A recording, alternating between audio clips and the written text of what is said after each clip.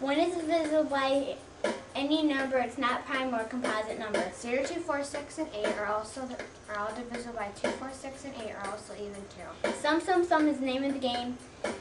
To be divisible by 3 and add them all up and say yippee. To be divisible by 6, there's another trick. It is also divisible by 2 and 3. Oh, can't you see? To be divisible by 5, it has to end in 0 or 5 to, that's no jive. To be divisible by 10, there's only one rule. It only ends in 0. Isn't that cool? One way to do the math is to add the sum and do it right. All you need to do is divide by